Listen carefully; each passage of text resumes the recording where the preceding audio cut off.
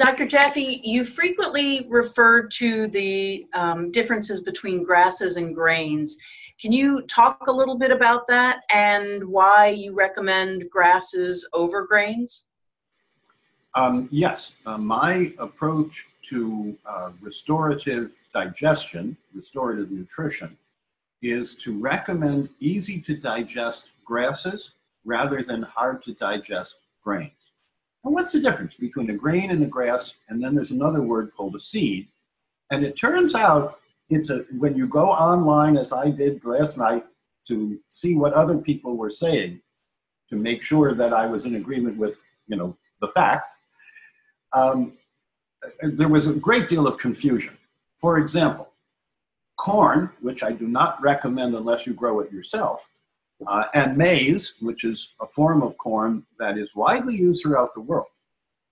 Corn, depending on how you look at it, is a seed. It's described as a seed. Why? Because you can take the dried kernel and put it in the ground and grow it. It's described as a grain. It's described as a grass. Now, botanically, and I'm just going to limit my comments to botanical nomenclature. Botanically, corn is a grass. Look at how it grows. It looks kind of like a grass. I don't recommend corn because it's almost all either GMO manipulated or it's been hybridized to decrease the protein and increase the sugar, the sweetness of the corn, the fructose, etc.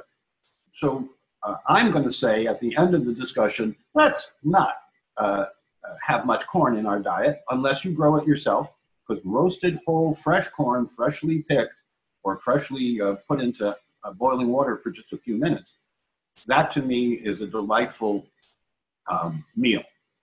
Now, grains by definition are glutinous.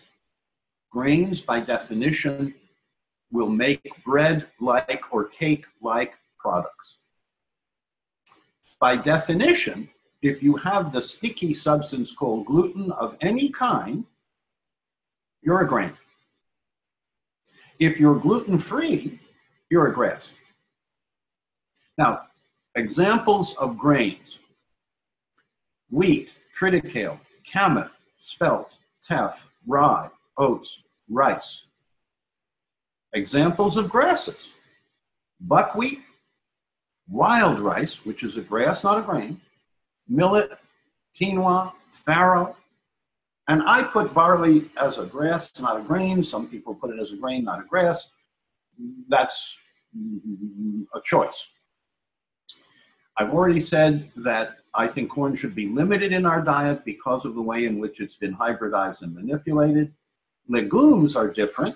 That would be lentils that I recommend, but soy that I stay away from. Beans are highly recommended. There's a wide variety of them. We recommend basically soaking them in cold water overnight and then cooking them into something nutritious, delicious, and it turns out to be digestively easy to digest, assimilate, and eliminate, which is the goal of restorative digestion. And then you have seeds and nuts, which are generally perfect snacks as long as you take them in small or modest portions. So grains, they stick together. You can make loaves and breads and cakes and things out of them. They're hard to digest. So if you're rebuilding your digestion, you want to stay away from grains and you want to have a diet rich in grasses.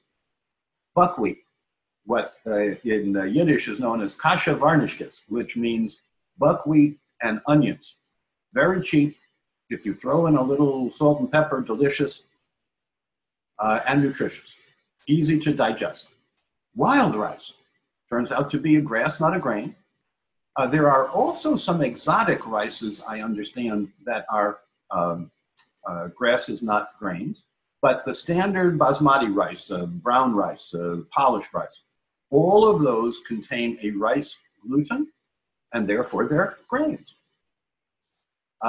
So that's the distinction that I think functionally as a nutritionalist, biochemist, as an agronomist, so as someone who studies the botanical differentiations, I think all of that is clear.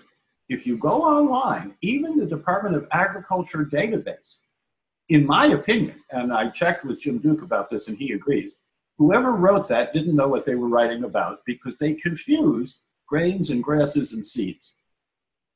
So it's hard to get the facts. The facts are that grains are harder to digest and I think should be avoided for the time that you're rebuilding the efficiency or effectiveness of your digestion. And I will put in as a footnote that cow's milk I would avoid, whereas sheep and goat's milk or cheeses that come from them or yogurts that come from them, I'm agnostic about. I think that's a choice. The reason I don't recommend cow dairy products is partly because of regard for the cows, but more importantly, cow's milk is a fat-rich, protein-rich material that has a standard of identity, according to the USDA, and is designed for a calf that's going to put on 50 pounds a day. Really? Well, calves grow up pretty quickly, it turns out, and so cow's milk is really designed for a different species, and this is both a philosophical as well as a practical point. Humans are the only species on the planet that takes a weaning food from another species as part of its staple diet. Now, in the Orient, there's very little milk consumed, very little cow dairy in the Orient. Whereas in Europe, in North America, in Latin America, there are places where if you say no leche, no milk, they're not sure they can even eat without having some form of milk on a regular basis. So the overall point is you want easy to digest grasses, not harder to digest grains. You want easy to digest sheep and goats dairy products, not cow dairy products that are harder to digest.